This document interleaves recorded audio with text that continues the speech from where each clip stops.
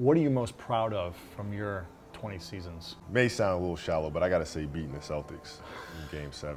That's what I'm most proud of because it was the hardest. It was myself, Powell, and players that other teams didn't want.